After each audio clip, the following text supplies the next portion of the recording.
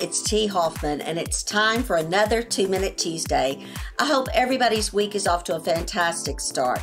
I want to talk to you a little bit today about a recent article I read from Harvard Business Review. Now, this article is not new, but it is something that was really appealing to me.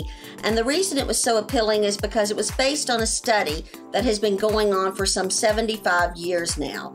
And the study actually journals what makes people happy long term, because as we all know, happiness not only extends our life, but it also impacts our mental health, it impacts the people around us, it impacts our ability to be successful over time.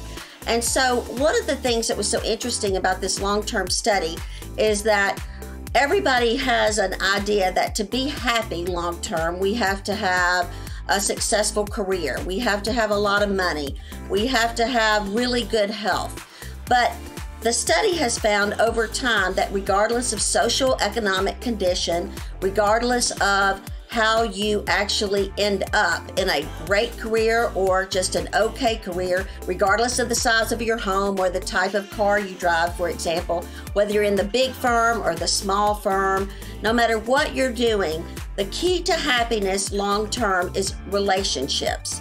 Relationships are what actually sustain us. But the interesting thing about this study is that this study went on for 75 years and it followed people for all 75 years. And at the end of the day, it found relationships were important. Why is that important for lawyers? Well, as you probably already know, lawyers suffer from more anxiety, depression, alcoholism, suicide, etc.